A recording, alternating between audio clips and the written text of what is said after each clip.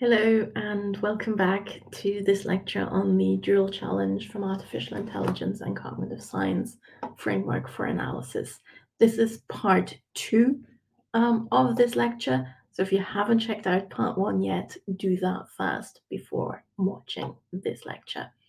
My name is Antonia Waltermann. I'm an assistant professor at Maastricht University.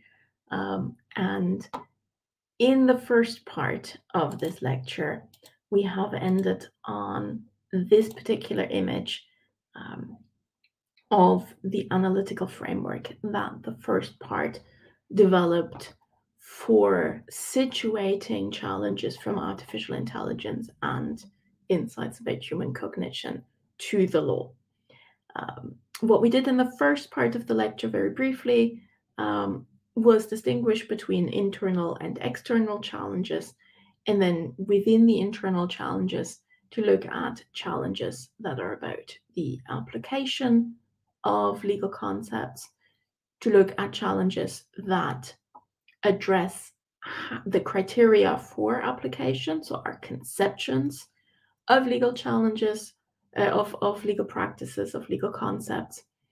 And we looked at external challenges to the law, to legal practices, and those can be by challenging the presuppositions that law makes, so the assumptions that underlie the law and our legal practices, but they can also be by holding that law cannot achieve its own aims, for example. Last but not least, we can distinguish between challenges that are to concepts or practices that we use within legal reasoning, but there can also be challenges of or about our reasoning practices as such, so to our legal reasoning as such. Now, in this second part of the lecture, I want to predominantly focus on some ways of addressing these different challenges. But to do that, to understand some of these sort of ways of addressing the challenges, we first need to understand the distinction between practical and theoretical reason. Very briefly, and there's much more to be said about this, of course, as with all things, but very briefly, practical reasoning is concerned with action. Essentially, practical reason is about the question, what ought I do? It can also be in the plural, so what is it that we ought to do collectively? But it's very much normative, it's very much concerned with what one ought to do. Theoretical reasoning, on the other hand, is more concerned with facts and the explanation, or concerned with what one ought to believe, so which are the correct beliefs one ought to hold. There are slight differences or slight variations in emphasis here. If we take theoretical reasoning to be concerned with facts and their explanation, then it's not normative. If it's concerned with what one ought to believe, then there is a normative component to it. This is not something that we particularly need to worry about for present purposes, however. But we do need the distinction between practical and theoretical reasoning, because one way of addressing the challenges that are put forth by artificial intelligence and insights from the cognitive sciences is to essentially say that there is no challenge in any way, shape, or form, and that there's no inconsistency, because insights from the cognitive sciences or facts about artificial intelligence, developments in artificial intelligence, these are not matters of practical reasoning, but rather these belong to the realm of theoretical reason. So there can be no inconsistency, and therefore there can also be no challenge to our practical reasoning practice, to our legal practices, because we're not talking about the same thing. One way that we can imagine this is if we have two maps that show entirely different areas. So say we have a map of Rome and we have a map of Paris. then there can be no inconsistency between those maps because they're not showing the same area. And therefore, we can't say that the map of Rome challenges the map of Paris or vice versa, simply because they're not talking about the same thing.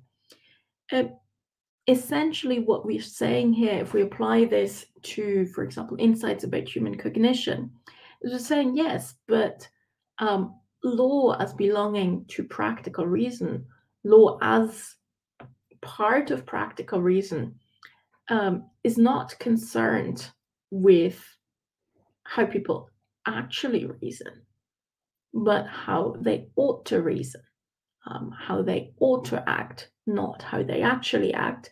So any insights about how they actually act belong to a different realm. They're essentially in Rome, whereas law is in Paris, if we go back to the idea of maps for a moment. A different way of approaching the challenge of looking at the relationship between insights from the cognitive sciences, developments from artificial intelligence, and our legal practices or our legal reasoning practices would be to say, sure, we are talking about the same thing, but that doesn't mean that those things need to be consistent. If we return to the idea of maps for a moment, we would essentially be saying, well, on the one hand, we have a map of the railroads, and on the other hand, we have a map of the waterways. And these two maps are of the same area, but they're taking very different perspectives on that area. So if they don't show the same thing, that's not a problem, because they don't need to show the same thing because they're showing us different perspectives on something. If we apply that to legal reasoning practices, or rather to some of our legal practices, let's take the example of responsibility for a moment. Then one way would be to say, sure, maybe the scientific or cognitive scientific image of humankind is that it is very unlikely that we have free will in the sense that the law seems to presuppose, but we nonetheless have good reasons to keep our existing practices, our existing responsibility practices, because this leads to, for example, good consequences for our society, because to treat people as not having free will would be to treat them not as agents in their own right. This is a kind of argument that one might see in this connection. So here we don't have a challenge that we need to worry about, because sure, we're talking about the free will of people in both cases. But the fact that there's an inconsistency between what is put forward by the cognitive sciences and what is put forward by law, what is presupposed by law, that is not a problem for us. We accept that there is inconsistency, but we don't think that that's a problem. But if we do think that law and the cognitive sciences, law and artificial intelligence are to some extent talking about the same thing. So we're not looking at different areas entirely. Insights about human cognition and presuppositions that the law makes about human cognition are about the same thing. In both cases, we're talking about how human beings reason, for example.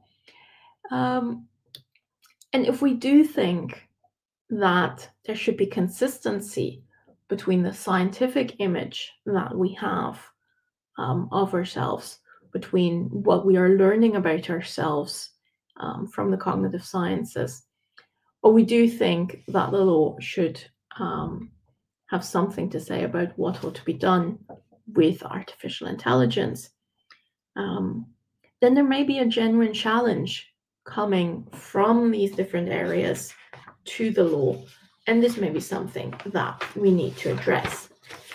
If that is the case, I think there are two ways in which this can be done. On the one hand, we can address the challenge in an ad hoc fashion, and I see that unfortunately my PowerPoint does not look as pretty as it did on my own screen with regards to fitting text in boxes, but I hope you will forgive me for that. So if we take that there is a real challenge that we need to address, then there are two different ways we can go about this. On the one hand, we could say, okay, in each case in which there seems to be a challenge, we try to change the law in such a way as to address that challenge.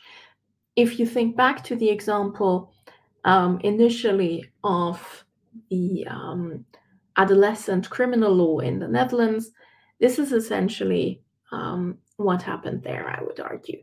So essentially, we had insights from neurosciences and developmental psychology that challenged whether or not someone with an adolescent brain, someone who might have just turned 18, is equally capable of controlling their own actions, for example, as someone with a fully developed brain. And this particular challenge was then addressed. A different way of going about it, but I think an actually much more challenging way of going about it, and one that may not actually be possible, but nonetheless I think is very interesting to consider, is to approach this in a systemic fashion. Say, okay, rather than looking at this individual challenge, let's look at it more broadly. What are some of the presuppositions that law makes in general? So rather than just look at, okay, here we have insights about adolescent brains and their development, what do the cognitive sciences say about, for example, the likelihood of free will? And is that not something that the law presupposes? How does that relate to questions of how we deal with artificial intelligence? So to try and develop a systematic and encompassing theory of what the presuppositions are that the law makes, what the implications are of the law, what our individual concepts and their criteria for applicability are within the law, within legal reasoning, and then to see whether we can ensure that all of it is addressed in a systematic and consistent manner. Given that cognitive science continues to develop, that artificial intelligence continues to develop, this may be too demanding for what we can actually do. But at the same time, I personally appreciate this approach very much because I think it will also ensure a more consistency within the law and within our legal reasoning practices. So all of this combined leads us to the following two pictures. On the one hand, we now have a framework, a possible framework for situating different challenges or different possible challenges from the cognitive sciences or from artificial intelligence to our legal reasoning practices or to our legal practices, so that each time we come across, be it a newspaper article, be it an academic piece of writing, we can ask ourselves, yes, but what is it that this actually challenges, or what kind of challenge is it actually? And that may clarify some things for us. So this is one thing that we have developed in this lecture. Once we have an understanding of what kind of challenge it is we are talking about, we can then ask ourselves, well, is it actually a challenge, and what kind of address does it need? So what kind of response does it need? And we might say that there is no challenge or inconsistency whatsoever because the insights do not actually concern the same thing that the law is talking about.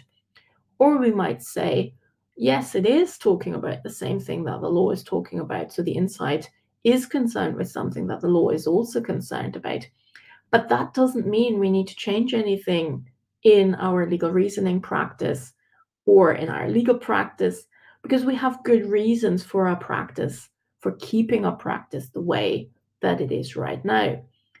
So that we don't have consistency between what we found from cognitive science, from the insights from cognitive science, but that is not an issue for us. So there's still no real challenge. But we might also say that no, there should be consistency between the cognitive sciences and between the law, between the image of who we are as human beings, or what the law's agents are, or how reasoning occurs within the law, and insights from the cognitive sciences about agency, about responsibility, or about reasoning. And if we find that there is such a challenge, then we can wonder whether it is a challenge that we want to, or that can be, or needs to be addressed individually, or whether it is one that we need to develop a coherent theory for that addresses the challenge in an encompassing way. I want to leave you with just some suggestions for further reading, and I hope that the analytical framework developed in this lecture, as well as some of the possible pathways for addressing or how other people have responded to these challenges, is helpful as you go through other lectures of this lecture series, and as you go through the rest of your career and your life, in whatever way, shape, or form that takes place. Thank you very much for listening.